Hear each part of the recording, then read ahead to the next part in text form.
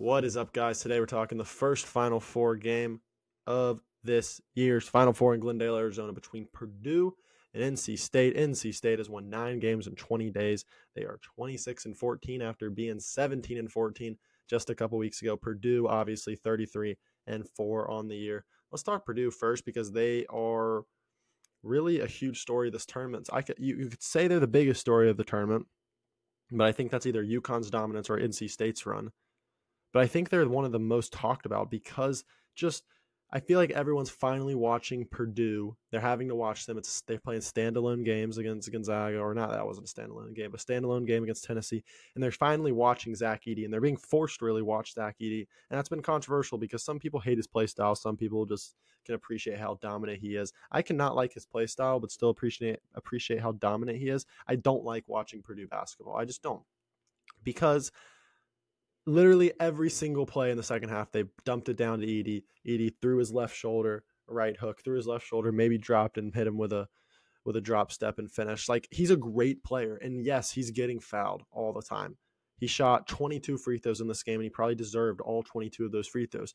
But that still doesn't mean I can still not like watching it. I can understand that is the best way they're going to win. I can understand that is the best way they should play. I can understand he's probably the best player in college basketball and most valuable and most dominant.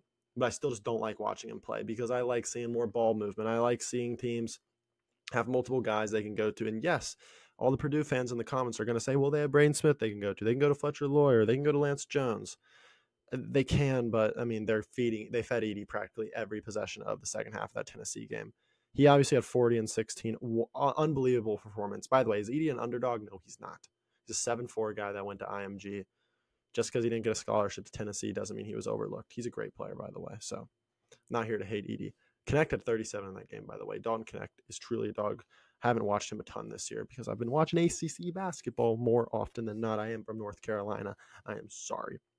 I'm not an NC State fan, so for those that think I have bias, I'm not going to have bias in this video. But Purdue obviously took down Gonzaga, who I think was going to beat them in a good game, dominated Utah State, beat Tennessee in a great back-and-forth game. They're coming into this game minus 8.5 favorites over NC State, who now we'll talk about.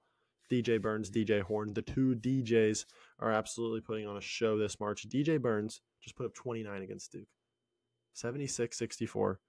29, 4, and 3. DJ Horn started out slow, still ended with 20. Diarra, only 7 rebounds in this game, but he's been averaging like 15 in the tournament so far.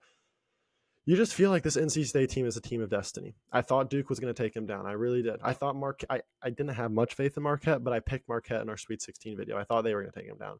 I thought Texas Tech was going to beat him in the first round. I mean, they were tied with Louisville 3 weeks ago, and Kevin Keatts was about to lose his job. And now Kevin Keatts probably has a lifetime contract at NC State and will never have to pay for another meal in Raleigh. I think this NC State team just feels like a team of destiny. I mean, like, how are they going to beat Purdue? I don't know. I don't know how they were going to beat Duke, Marquette, freaking Texas Tech. Like, what is it? Just feed DJ Burns and let him go to work or feed DJ Horn and let him go to work. Hope O'Connell, hope Middlebrooks hits shots, hopes freaking I don't even know. Like, Diarra hit shots. Like, what?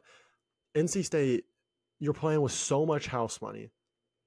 If you're Purdue, you get to the Final Four after losing to North Texas 3 years ago, St. Peter's the year before or the year after that, and then last year Fairleigh Dickinson in the first round. You get to the Final Four. You finally do it. Zach Edey, you finally have your moment in the Elite Eight, your big moment you've been waiting for. Now you're going up against an 11 seed. You should cakewalk to the Final Four. You realistically should be looking ahead to UConn in the championship. And who knows if Purdue's actually doing that. But I think NC State's going to win this game. I think NC State's really going to win this game. They have that magic. Now, typically, that magic for 11 seeds runs out in the Final Four. We saw it with UCLA. We saw it with Loyola Chicago, VCU, teams like that. But UCLA lost on a buzzer beater, so I'm not really going to put a ton of stock in that. Obviously, Loyola Chicago lost, but that's a mid-major. UCLA was exactly similar to this NC State team. It's a team that has talent, is a high major, and couldn't really put it together all year, and they're finally putting it together now. And they truly have talent of a good high major program, a top 25 team. They really do have that talent with Burns and Horn playing this well. So Purdue fans are probably going to hate me. I think you absolutely take NC State plus 8.5. I mean, Edie could have 40. I mean, at the end of the day, if Edie just gets the foul calls, he's probably going to put up 30, and this team's probably going to win. But give me NC State. I'm going to have some fun with it. DJ Burns is too much fun. Give me NC State to beat Purdue in the Final Four. What do you think? Let me know in the comments.